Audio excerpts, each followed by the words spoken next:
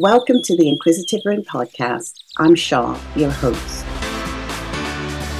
This is a podcast that brings interviews and insights from all walks of life from a bird's eye view on the reality of being. Hello, everyone. Welcome back to the Inquisitive Wren podcast. It's Shaw here, and thank you so much for joining me. And if you're new here, I do hope that you stick around. Today, I have the pleasure of welcoming Laurie Singer to the show. Laurie is a licensed psychotherapist and a board-certified behavioral therapist, and she has her team who uses integrated behavioral and cognitive therapy strategies to help people who are facing a wide variety of mental health issues. And she's also the author of the book, You're Not Crazy, Living with Anxiety, Obsessions, and Fetishes. And this book brings readers into the therapy room to help them serve as their own therapists as such. And she and I are both advocates for helping people to help themselves. Laurie's also a decorated endurance athlete. So she just returned actually from Camino de Santiago, and she did a 500-mile trek there, a hike, which she talks about in the interview. Fascinating stuff. And she has used physical endurance to help her mentally. And I think we should all find things that help us. And sometimes movement, physicality, even dance movement can help us to somehow regulate and become more settled. And somehow that physicality can help you mentally. And I believe that this is why people find running so helpful, hiking, yoga, all of those things whereby movement is engaged. And it really does, it's always mind, body, and body entails the movement and spirit. She was inducted into the Ventura County Sports Hall of Fame, and she's completed more than 100 marathons and ultra marathons and Ironman marathons, along with many long-distance cycling events.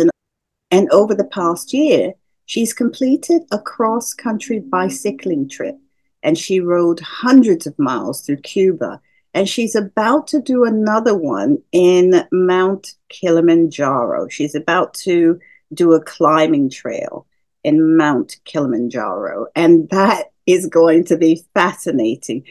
I think when you're a therapist, you have got to practice what you preach. And Laurie is certainly an example of that. She uses her physicality and she uses that kind of strength, endurance to help motivate her and keep her feeling good. And everyone needs to find something to do. And for some people, it just may be art. And for some people, it may be keep fit or Zumba or whatever you choose to do. It can even be yoga. Laurie is a trained and licensed psychotherapist, and she's done the work. She's done the hours. She's put in her training. And I do ask her about that because it's very important to know it does take work to be a therapist. And Laurie has been in several magazines. She's been in Forbes. And she talked about online therapy for ADHD, which she's going to talk about a bit more about. She has ADHD as well, which she tells us in the interview. And she also gives people questions to ask a therapist when they start. And I think that's really important. Never go in blind. This is your therapy. This is your recovery. Have an idea of what you're looking for. What do you want? And you can discuss it with your therapist to find out what's realistic, what's possible. Now, sometimes the results exceed your expectations, which is always the goal. She deals with issues such as anger management, tantrums with children. Adults can have tantrums as well. Anxiety disorder, OCD, phobias, managing yourself as well. And that's the goal, isn't it? We are agents of our own. We need to learn to agent ourselves, to self-regulate ourselves, to protect ourselves, and to manage ourselves. And I think it's really important to look at self-awareness. How self-aware are you? And we do talk about that. And Laurie, being a behavioral therapist or, CBT, it's within the realm of behavioral therapy and the behavioral sciences. And CBT does focus on your thoughts, your actions, and the consequences or the results of those thoughts. Those thoughts can be unconscious as well. And as you know, in the UK, the NHS has propelled CBT forward as the go to therapy. Now, it helps for some things, and I don't think it helps for others. I believe it can help with certain issues like anxiety, like depression, but there's only so much that CBT can do in that area. But it's very effective for many things. And sometimes that is just enough to help you become aware, become self aware of your thoughts, to bring them out, to work with a therapist, to learn to do the work, because CBT requires, lots of self assessment. You've got to be aware of yourself. I would suggest to anyone to take at least one course of CBT sessions. It will help you to become more self-aware, because many people are walking around behaving pretty badly, and they're just unaware of the effects that it may have on other people. And children can often do that. If a parent is not present enough, the parent won't reflect back to the children. You shouldn't do that. You shouldn't say that. That's not very good. That's not nice. That's not smart. That's unacceptable. You have got to literally parent your child. You're responsible for that. And people often say, well, the school's responsible. And I don't agree with that. I believe that the child does end up spending a lot more time in school than they do with their parent. And if you're in boarding school, that's a whole different story, which we're going to talk about hopefully soon with someone. But parents have a lot of pressure on them. They're the provider, they're the teacher, they're literally molding a human being. And Laurie works with a lot of families, and it's important to work with the child and the parents. The child can change their behavior, but if the parents continue as they are, then how long will the change last? So that's why Laurie and her team, because there's a team of people she works with, many people involved in the process. She's going to tell us all about it, but that's why it's important she works with everyone. So it's been a fascinating interview. Really, really enjoy this one. Laurie, thank you so much for being on the show. So here's the interview. Laurie, thank you so much for being with me today. Good to see you. Nice to see you. Thank you for having me. Now, I'm really interested in your work. Let's start with your training to be a psychotherapist, because if people have listened to any of my shows, they know that sometimes I can get a little bit of a bee in my bonnet about some people calling themselves doctors, complementary therapists, wearing the white coat. There's a lot of that going on in the world. I would like you to tell our listeners and viewers, what was your path to become a psychotherapist? Well, actually, it didn't happen till later in life because I had a family, and then I'm sure you're probably aware that I had a son that passed away of cancer. And so that kind of prompted me.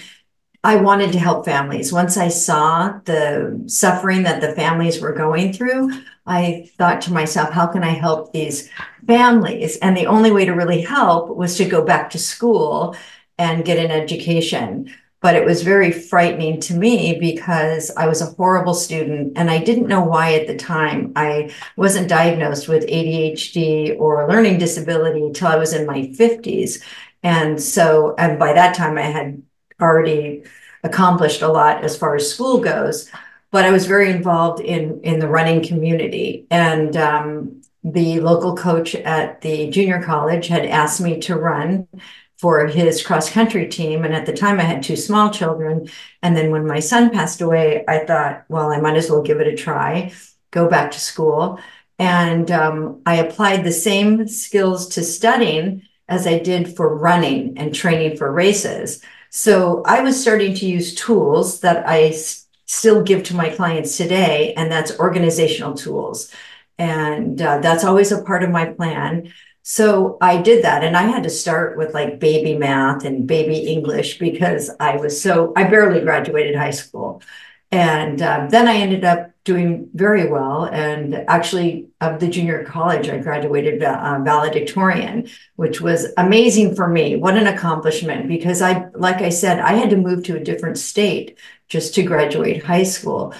So there the training began as far as my education, and I had some great mentors along the way. And I it was interesting because I wanted to help families, yet I had never gone through therapy myself. And I came from a very traumatic childhood without realizing it, because we all, especially as kids, I think we normalize our situation. And so we don't think of it as horrific, but as an outsider looking in, it is traumatic and horrific. So when I was in graduate school, well, so let's back up. So I got my bachelor's degree, and from there, I started working with individuals with developmental disabilities, which I never imagined myself doing.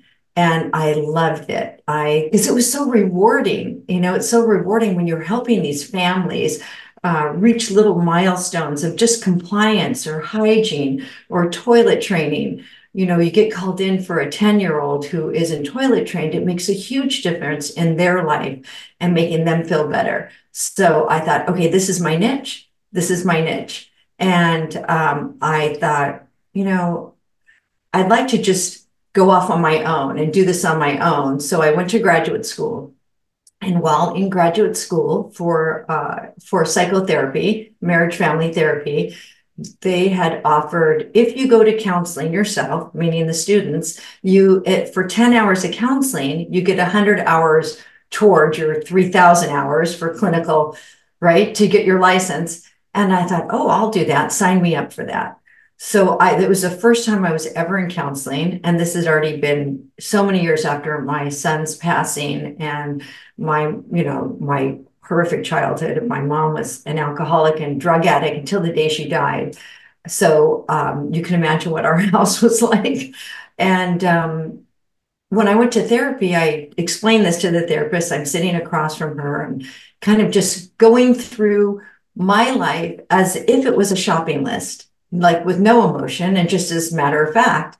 And she looked at me and she said, Laurie, you've suffered a lot of trauma.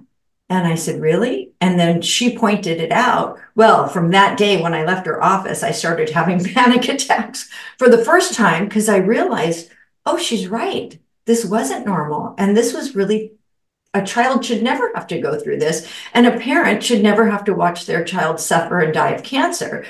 So I continued with my education. I was able to develop skills for anxiety to help me, because after that point, I couldn't drive on the freeway because of my panic attacks. So she gave me some breathing exercises, but for me, that wasn't enough. So I kind of developed my own visual aids because I knew that worked for individuals with developmental disabilities. So I came up with my own idea and implemented that with myself.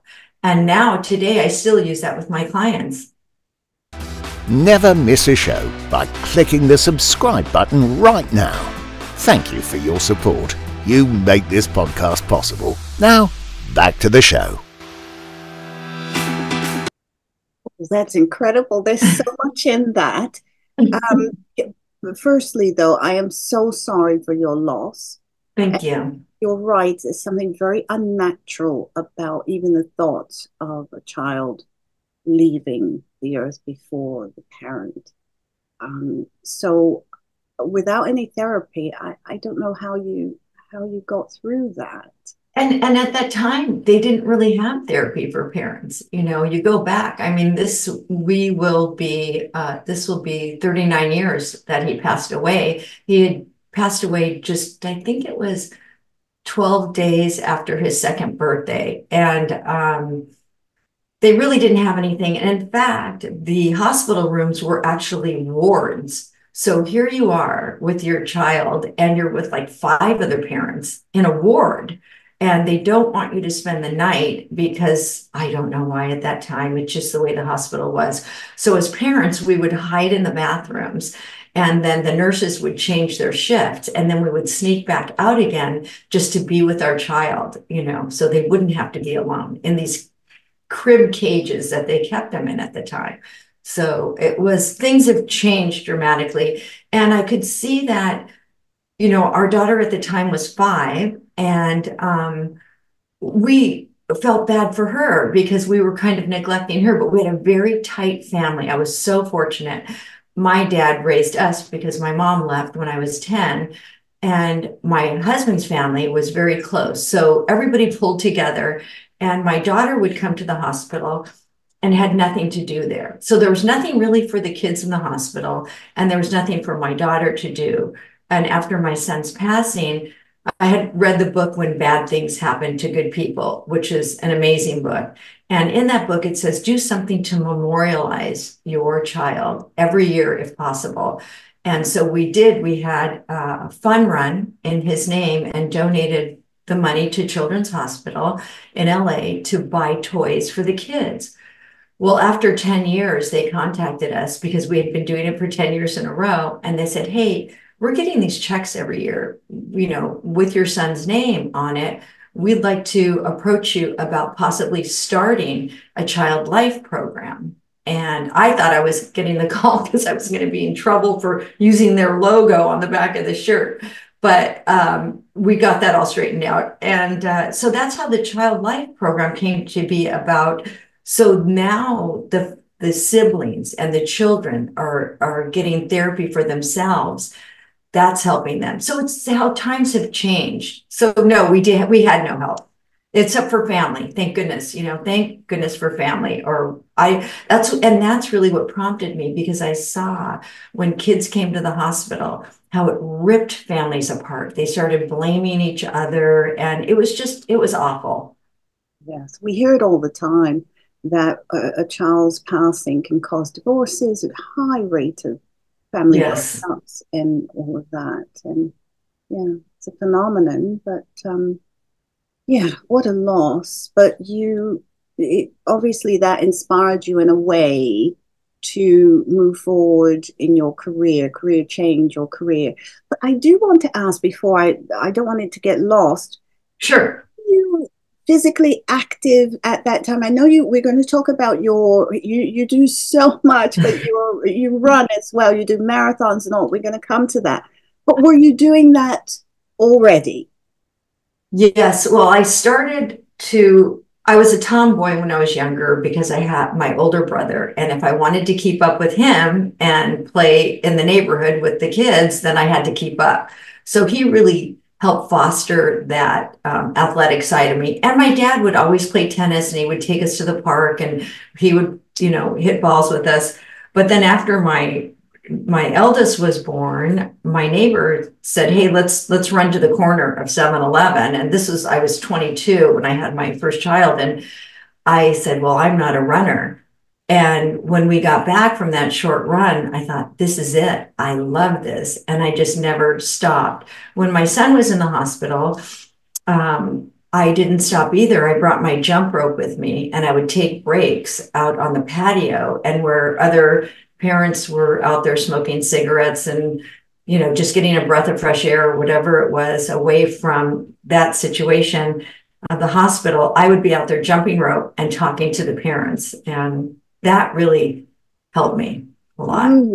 Yes, that's what I'm getting to. I wonder if that physicality or that physical exercise was a way to process or to keep you stable somehow. Oh, it definitely was. It's helped me through a lot of things. I mean, as far as, my mother's addiction, I mean, it's obvious that I'm probably addicted to adventure and, physical activity, but I think that's better than she was addicted to drugs and alcohol. Right. But that's so interesting, though, how our bodies can hold. I'm not saying that's what's happened to you, but I believe, and we do see people that come to therapy where their bodies hold a lot of that emotion and they're able to compartmentalize.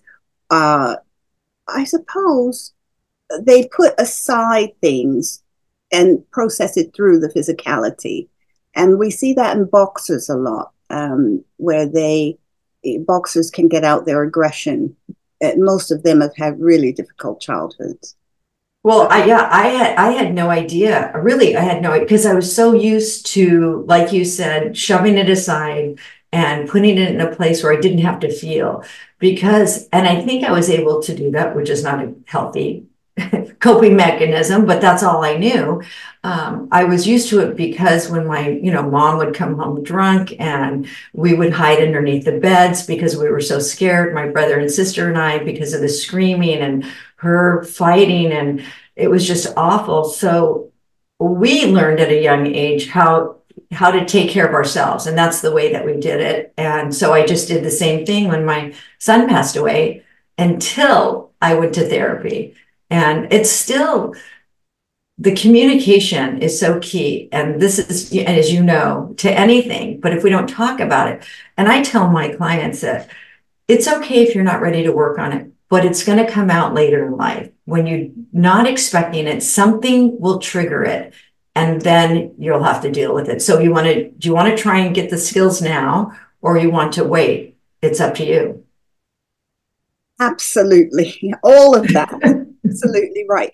Which brings me to when we train, I think we're drawn to different areas of therapy. And you seem to have been drawn to CBT, cognitive behavior, or behavioral therapy, let's say, overall. So can you tell us a bit about that, how it works? So why do you think you were drawn to the behavioral sciences or behavioral therapy? Well, I think so.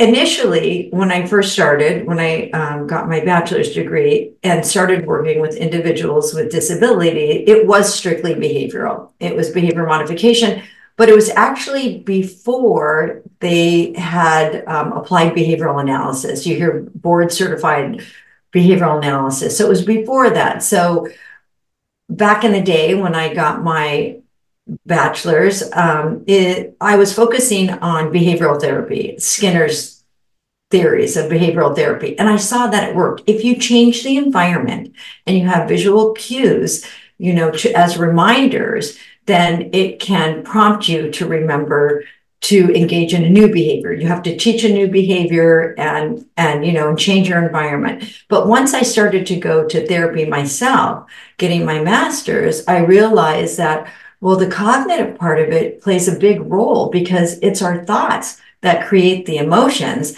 and the emotions are exhibited through our behavior. So what I did once I went off on my own, and I started combining the cognitive behavioral and the behavioral therapy together. And I think it's a great combination. So I got my license, and at that time, you could practice behavioral therapy. Then after a few years, they said, well, you need to become board certified in applied behavioral analysis in the state of California to practice behavioral therapy. So I thought, oh, okay, now I have to go back to school again. When is this going to end? But so after all those years, as you know, in California, I'm not sure how it is in the UK, but we need to get 3,000 clinical hours. So you have, you go get your bachelor's for 4 years, and you get your master's for 2 years, and then you take 3 years to collect your 3,000 clinical hours. And then you have another year of studying for your exams. And so I became a licensed psychotherapist. And at that time, I was using behavioral and cognitive, and then the state said, no, you need to do this. So I had to go back to school again. And I think it was just a year of another graduate program, and then another year for studying and taking the exam. But I do believe that the two combinations are so important, because changing your thoughts are so powerful. And if you can learn how to stop and make a choice to remember that you're in control and change that thought, and then have visual reminders around your environment, reminding you to stop that negative thought when it starts. I think it's a win-win, because we're looking for information. I tell them it's kind of like we're detectives, and we're trying to figure out, when did you have that first thought? What were you thinking? What physical symptoms? Was your heart beating fast? Where you couldn't breathe? What was happening with you physically, and what were you thinking? And then write the antecedent. What happened just before that thought? What happened just before? So they take data for a week. And then the C part is, what is the consequence? Were you going to go out for a cup of coffee, but then you were afraid because you might get hit by a car, or you didn't want to you were afraid to talk and see somebody socially? What was the consequence? Did you stay home? Did somebody else get the cup of coffee for you? Did your spouse? Did your sibling? So we look for patterns. And then family members, I have them fill out their own data sheet. So what did you notice first? What was happening? What were you doing just before the behavior occurred? And what did you do as a consequence? Well, I went out and got the coffee for my husband because I felt so bad. He really likes coffee in the morning and he was having such a hard time. He said he was very anxious. So now we know this person's enabling the behavior. And so they each have to have their own separate behavioral plan or implementation of some type of strategies. They each have to have their own. Yes, that's so powerful for families and parents in particular as well. Which brings me to the fact that you actually have a team of therapists. So tell us a bit about your practice and how that works. Well, it was interesting when I first started. Again, when I got my bachelor's, I was working for a company that provided behavioral services. And at that time, it was much different as well because things change. The criteria changes, the laws change. And so I was primarily, the owner of the company, my boss, lived far away, and we really never saw him, maybe once or twice a year. And so I was left to kind of create the behavioral plans and just meet the client, write the plan, implement the plan. And then when I went off on my own, because I had made a name for myself in this county, people kept asking for me. And so I thought, okay, I guess I'll contract with the county because they were begging me to come. And I did that. And then I just kept getting all these referrals. So I thought, well, I'll see if anybody else wants to work with me. And it started out with just somebody had a coworker I had worked with, and my eldest daughter, Jackie, at the time, she had just gotten her bachelor's. And it started off very small, everything, but then we kept getting all these referrals. And so I thought, okay, I have to make a decision. I want to help people. I'm so fortunate that I get to have a career where I am passionate about, because I don't think many people have that opportunity. And I feel very, very fortunate to do that. And as I said, the laws change and things change. And so we created where, much like other behavioral companies, that we have supervisors that are either board certified in applied behavioral analysis, or they're licensed psychotherapists, or like myself, I have two, a license and the board certification. And these supervisors go in and they meet the families, they write the treatment plans, and then we have what's called an interventionist that works under the supervisor. And they are trained, and they go through a lot of training, and they have to have a 4-year college degree, and they're the ones that implement the plan. They implement the behavioral plan. And when I say behavior, as I said before, it's a combination of cognitive behavioral and behavioral therapy. So they implement the strategies, they teach the client, they work with the families. The supervisor is still an intricate role because they come in once or twice a month to meet with everybody to make sure that things are going well. And we go in the home. So we either go in the home or the client can come to the office, either way, because you get a much different picture when you see the environment and how it's contributing to the existing problem behavior. And we also go out into the community so we can watch how they interact. We can go on the job site to see is that where they're having a problem. And so it's really fun. Nine Peaches Therapy's self-help recordings focus on improving the quality of your life by helping you to achieve confidence, positivity, restful sleep, or relaxation. Created by an expert practitioner to help you to achieve the best result.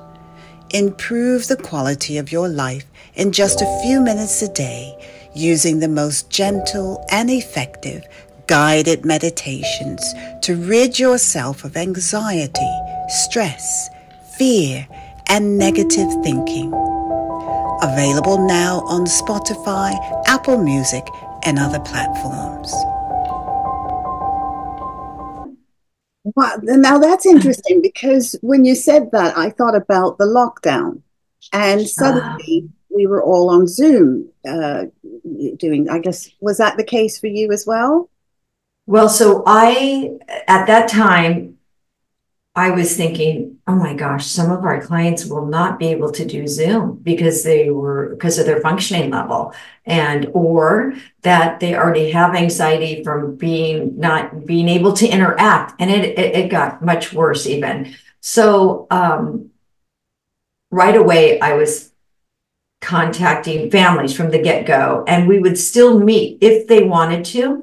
We would meet them out in the backyard. We would always wear masks. We'd meet in the backyard, or we'd meet at a park if they felt comfortable doing that. So we would try, because the individuals, we have, neurotypical clients as well, and we would do the same thing if that's what they wanted to do.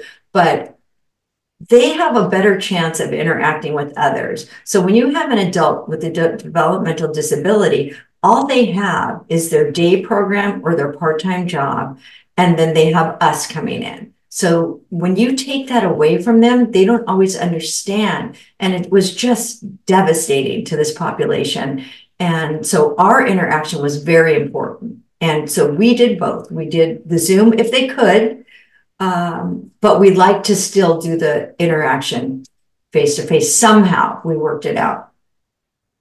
Incredible, because I found it difficult. I like to see people. I want to see Yes. what they're doing. And then some people just wanted phone calls. So that was interesting as well. That was something that we had to talk about. Yeah, I had one client even recently, and she just wanted to do a phone call. And I said, I really need to see your body language. And, she lives in a different state, so I understand. But so we started doing, because we had different phones. She didn't have an iPhone. So she said, well, I don't know how I'm going to do a video. And I said, well, what about WhatsApp? And so we were able to do the video, because it really is important to see their nonverbal. Hugely important. I agree. But it was a whole new set of challenges for me, I suppose, and for them. It was, yes, for everybody. And, so in California, I'm not sure, I know the UK was very strict, but then we had to keep files on my employees, which I felt very uncomfortable about. Did they get vaccinated? When was the last? And all of and I felt very uncomfortable doing that. But because the state mandated it, it was something I had to do. I think in California, or maybe the United States, I'm not really sure, but legally you are not supposed to call yourself a therapist. You could get in trouble by the board if somebody finds out. What you can call yourself is a coach or a specialist. You can use the word specialist and coach, but you are not supposed to use therapist, because you're supposed to have your license number after your whatever credentials that you have.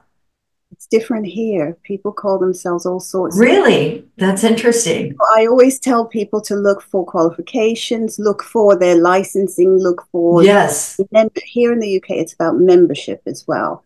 Because to be a member of a particular supervisory body, they will check your credentials. And that's the only way you can become a member. So here you've really got to check. What misconceptions do you think people may have about therapy? Well, I think some people, which I'm sure you've experienced as well, once you get started and they're looking at themselves, they're not ready to do the work. They want you to have a magic wand and say, now you're better.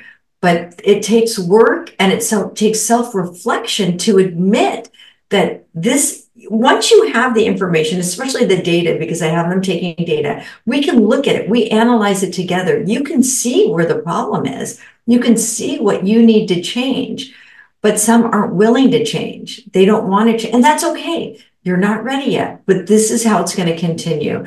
And I tell people, you're at a point in your life, you came to me because you're stuck. You can't move forward with your life.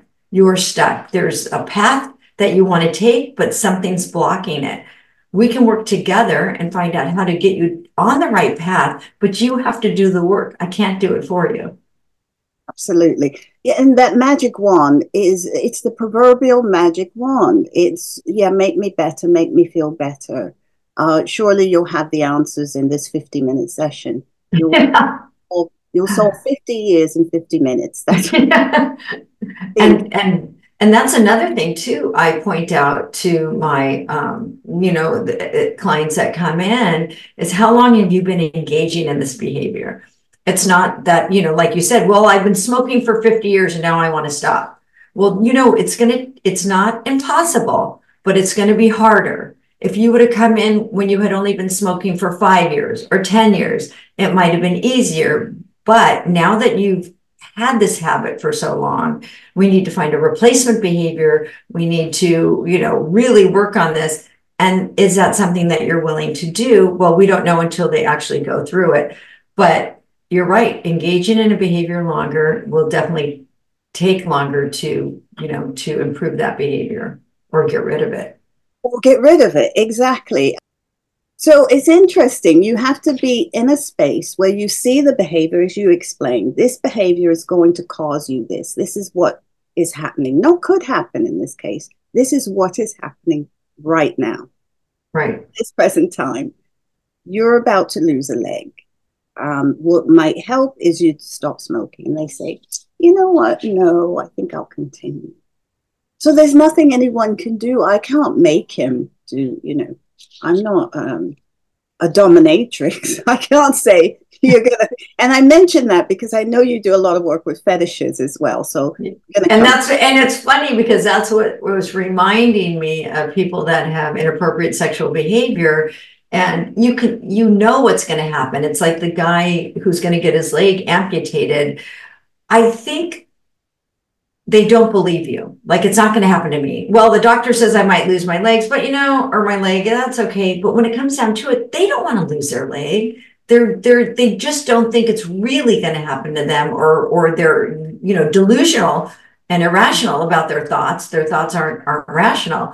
And it is like the person that comes in with the fetish where I say, I can see where this is going and you will end up getting arrested. Is what's going to happen. And they don't believe me. And I said, I visited some of my clients in jail before, so I know it's going to happen. And then when it does happen, where they get kicked out of school or they, files are pressed against them, I don't say I told you so. It's more like, now what do you want to do? Where do you go from here? And sometimes, sometimes they want to fix it and sometimes they're still on that path and there's nothing you can do. Exactly. Unfortunately. Exactly. Well, you want to make sure that the other people are safe around them, and that's really all you can do. That's the huge part. Absolutely.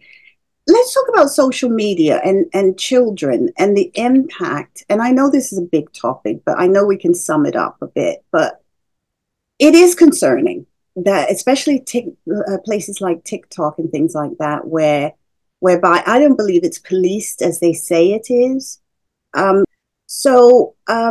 What's the impact social media is having on children's mental health at the moment? Well, I think a lot of it that I noticed really started with the pandemic, because the kids and teenagers, and I mean kids, younger kids and teenagers, spent so much time because they were isolated and they couldn't get out socially to interact, that they spent so much time on their phone taking selfies and just putting up things. And the selfies, you see it today. People will stand there and take like 50 pictures of themselves to get the right angle and the right lighting.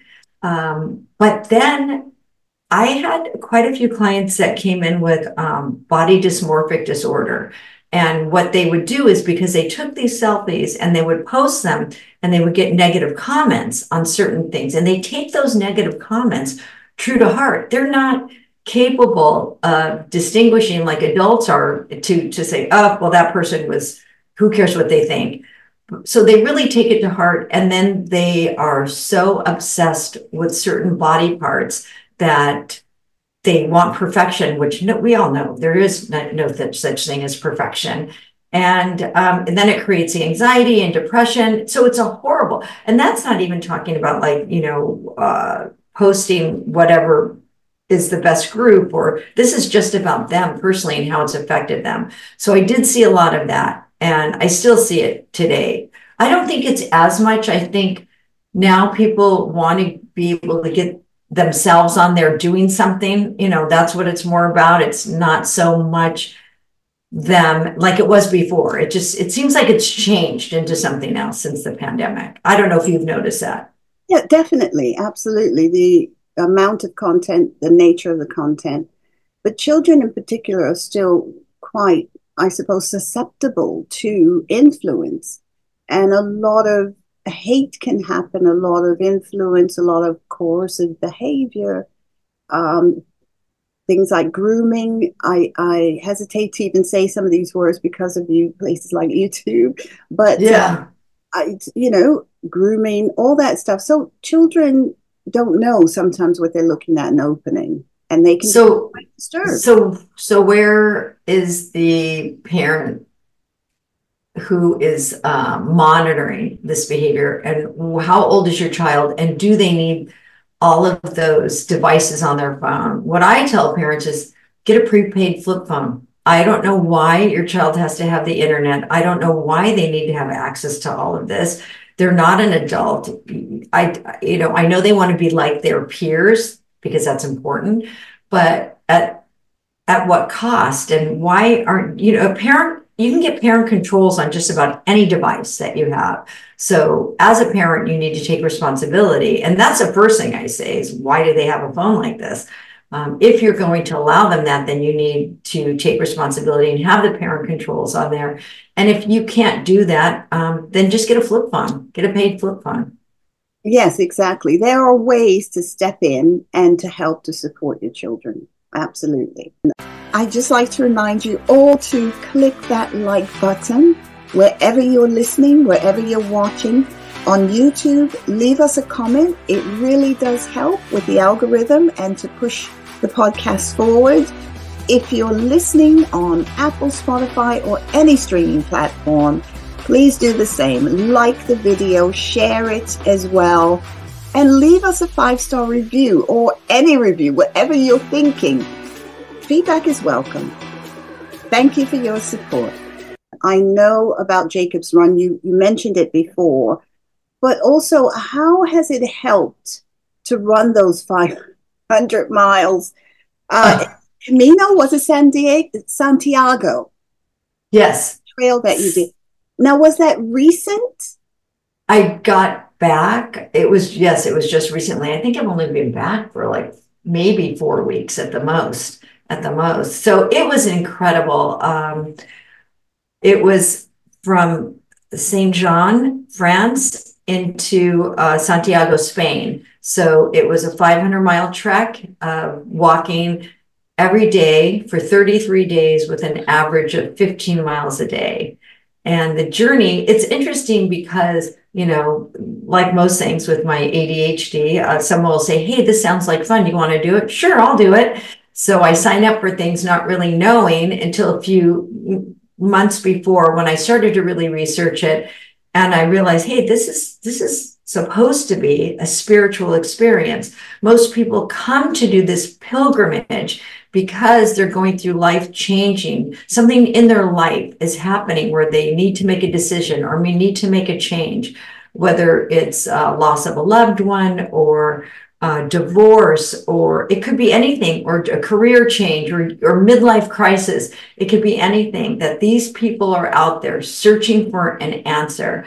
And most of them are very religious. So I didn't know what I was getting into, but I thought, well, maybe I should have a question for myself and it'll be answered by the time, the trek is over. At that time, last year at this time, I rode my bicycle across the United States. It was so cool. It was really fun. But 3 days before it ended, I was attacked by 4 dogs. I was bitten 4 times. This was in Florida. They tried to drag me off my bike. I don't know how I survived. I was able to get back onto the road because they ran me off the road, and a gentleman stopped and he saved my life. So I wanted something to be done, and I had to fight with this county of Florida for a full year and gather evidence before they actually did something. And so they came up with a dangerous dog ordinance because of all of the data evidence that I had collected against this family and the dogs. But they never paid my medical bill. So I thought, should I still pursue it? It's not that much money, but it's more about the principle that they didn't take accountability. So I thought, well, that's a question that's going to be answered. But that's not what happened. I'm Jewish, and I went to this, and I went to all of a lot of the masses and a lot of the cathedrals, which I thought were amazing. But I was also approached like by a priest and by a nun who I felt this connection with. And they gave me these blessings, and even a stranger who gave me a prayer. And I felt very touched by that. And I also met one person in particular. We just got to talking, and we walked for a few days together. She lost a son 4.5 years ago, who was 9 years old, the same age as my grandson. And she was going through a really difficult time, after just losing her son. It was very traumatic for her. He came home from school and died about an hour and a half later because of a brain aneurysm. So it was very unexpected. So we had a great connection, and that was something I wasn't expecting. Then I ran into another guy from Croatia who was there because he was gay, and his partner and him couldn't really come out with their relationship because of where they lived. So it was very traumatic for him. And the last night that I spent with him, we went out to dinner, and I told him about my son, and he started crying and held my hands, and he said, "Your son would be as old as I am right now." So we had that connection. So all these little things just kept adding up, which was it was an incredible trip. Wow, that sounds incredible. I mean, you couldn't think those things up. There's no way you could have known those things would happen. Incredible. But you're obviously, physical exercise for you obviously is something that fuels you, and I would think your spirit as well. But what does that resonate with you? Does that sound right? Yes. And it's interesting because my husband, it's like yin and yang, which is good because I can't imagine two of me living in the same house. I'm very energetic, and he will hike with me, but there's no way he would do something like that. He would hate it. And so while I was on this hike, I would see these beautiful ruins, and you can't see these places unless you're actually trekking it. There's no other way to do it. And I would say, my husband's name is Bob, and I would say, Bob would love this. Bob would love this. And then 5 miles into it, Bob would hate this. Bob would hate this because it would get very difficult. And other family members, I kept thinking, how can I take them on a journey like this? How can I have them experience? But the reality of it is, it's not for everybody, so you have to experience it in a different way. So maybe fly to Europe and then do much smaller treks and do more about the sightseeing and things like that. So, but for me, I just really enjoy it. In fact, I'm leaving for Africa in August, and I'm planning to summit Kilimanjaro. So that'll be a big, big event for me. That is huge, literally Kilimanjaro, but just the prospect and the task in yes. Itself. But that sounds exciting. So sorry, go ahead. Yes. No, I was just going to say it's going to be much different. This was a spiritual, although I don't know, maybe event is each big event like that brings meaning to itself. And to me, another thing I just want to say is what I did realize meeting Glenda and meeting Jan, and it's all about family for me. And when you think about it, when Jacob was passing, it was me again wanting to help the families in the hospital. So there's this common denominator. And I came from such a horrific childhood that, perhaps it was bringing families together and helping families that has been the drive in me. And the athletic part of it, that's just helping with the ADHD, calm me down. It's like a sensory thing that I need, a sensory diet for myself. And it's a way for me to stay, it's almost like a meditative state for me. Right. And in your work as well, I would think, though you've set up these challenges as such, or these tasks, I don't know what word to use for it, but those are the words that come to me at the moment. Your clients will do that as well, I suppose. How do they overcome their challenges?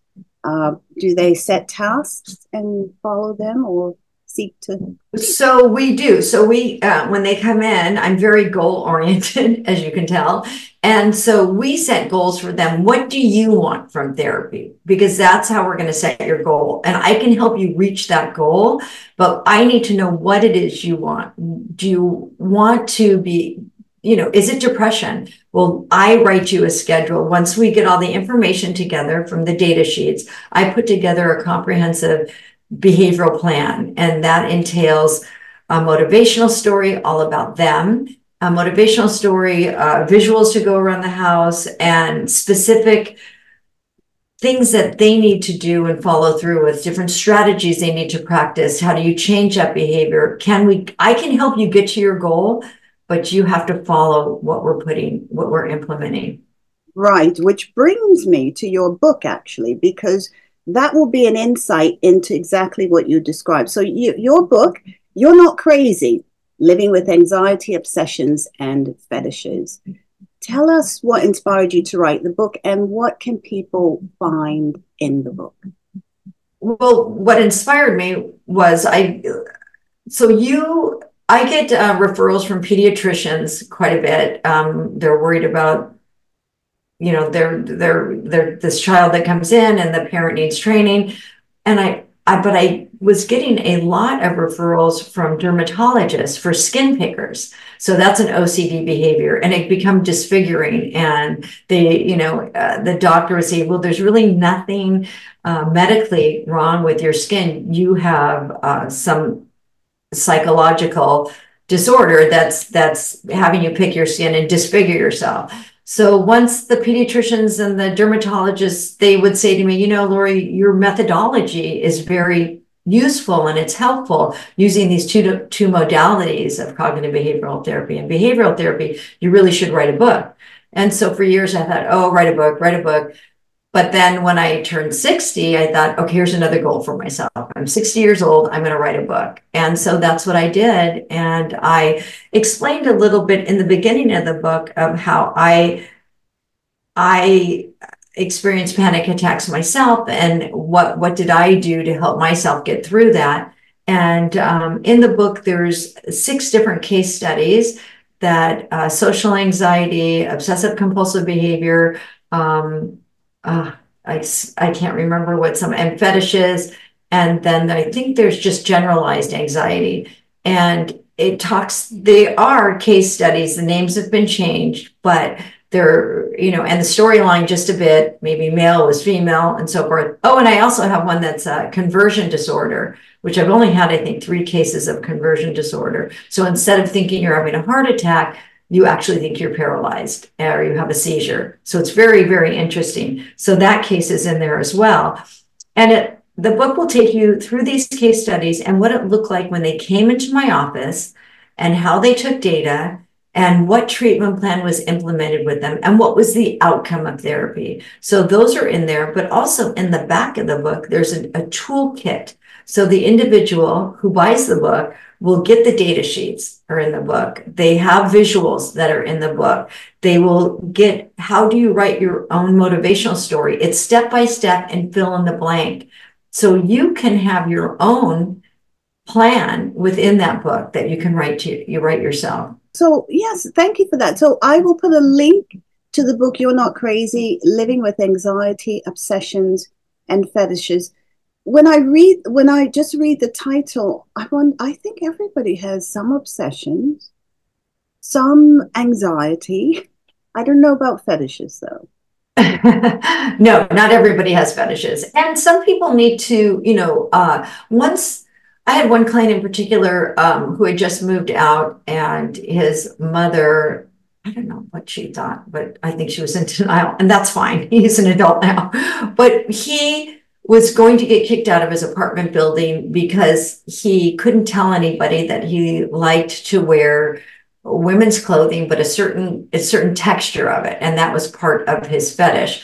So he would wait in the laundry room of the apartment building and then steal clothes from the dryer of people. So he almost got kicked out. So once I got called in for something completely different, but once I started to collect data, and then I realized, oh, this is a fetish, And so I explained to him, gave him the description of what a fetish is, and I said, you're not alone. You have other people that experience the same thing, but we need to figure out a way for you not to get arrested and not to get kicked out of your apartment building. It's okay if you go to the store and buy a piece of women's clothing. Now, you have to remember, this was like 10 years ago, so it wasn't as open-minded, but he was so relieved that he could do this, and it just opened up a whole new world for him. Incredible. And that is neat. That is a niche area of therapy, really. A lot of therapists don't, focus on that. Maybe they do, but I don't see it advertised. I don't see it. So when I saw it in your description, I thought, well, that's very interesting that you deal particularly with that. And one thing I wanted to mention, I just thought of it, and we were talking about kids and social media. Sometimes they'll come in and they've looked up a diagnosis already, the definition on their phone, because you can pull up anything. But then it makes the anxiety even worse, because now they think they have a list of different diagnoses. And I say, stop, don't look up anything on your phone anymore. This is what we're going to do, because it just makes everything. Of course, like you said, we all have a little bit of everything. It's when it's goes too far to the other side, to the extreme, and we start exhibiting inappropriate behaviors, then we need help. Yes, and also, as you've described, when it becomes criminal, when it becomes a threat to perhaps other people, effectively taking other people's possessions, like you gave, which is criminal. Or losing your job, doing poorly, getting kicked out of school, or doing poorly in school, your interpersonal relationships, all these things are affected. That's why you came to see us, right? Exactly. And that, which, winds our interview down quite nicely, actually. If someone were feeling as though they weren't sure, they think, okay, I can't sleep. Is that normal? Is that, or I'm hair picking, or I'm biting my nails and they're bleeding, something, all of these things. If they think this could be an issue, what should they do? What's the first place to start? Where's the first place to start? Well, I always think, when did this behavior start? Were you triggered by something, or is it a bad habit that's just gotten completely out of control and you need to stop? So I think that's where the data part of it comes in, because a lot of people that come to see me, and you'll find this in the book even, that they don't think about when did it start. Sometimes it's very important and sometimes it's not as important at all. I don't like to dwell on the past so much, but we do need to figure out, when did this actually start, so we can stop it and find out what triggers you, because there's a trigger to the behavior. If we can find out what the trigger is and then come with a proactive approach to help you stop the behavior before it occurs, that's what's going to help you be successful. Yes, and I don't know about you, but sometimes just that starting part with people, I find that they're so addicted to the anxiety around it. It's difficult for them to settle down and think about these very important questions about when did it start, where did it start. I find the anxiety takes over. They just want it fixed now. Just want it done. And yes, getting them to think, go away is so important. But Laurie, that's been fascinating. I mean, your practice is obviously thriving. So I'll put the links there. People watch from the US is our second largest viewer. Spain as well is up there, but UK, US, and Australia. So, yes, so lots of people will see this in the US, and you do work online as well.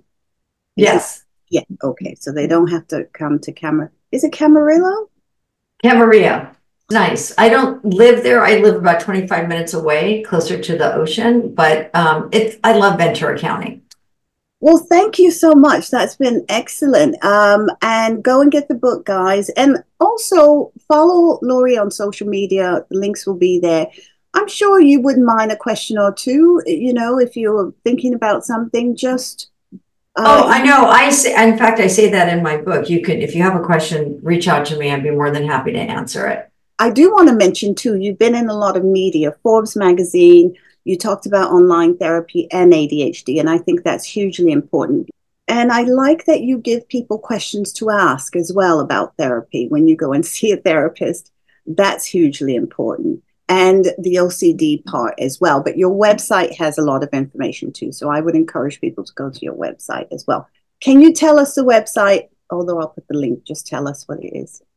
The website for my practice is lauriesingerbehavioral.com.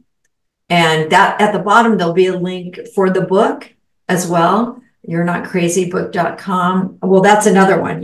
So you can go to either one and it will take you to the other site. I see. But it's probably easier, lauriesingerbehavioral.com. Okay, great. Either way. All those links will be up there. Thanks again, Laurie. Well, thank you for having me. It was very fun. I enjoyed it. Thank you for joining me today. Be sure to like, subscribe, and comment and share the video on your favorite podcast platform. You can also follow on your favorite social media platform. See you soon.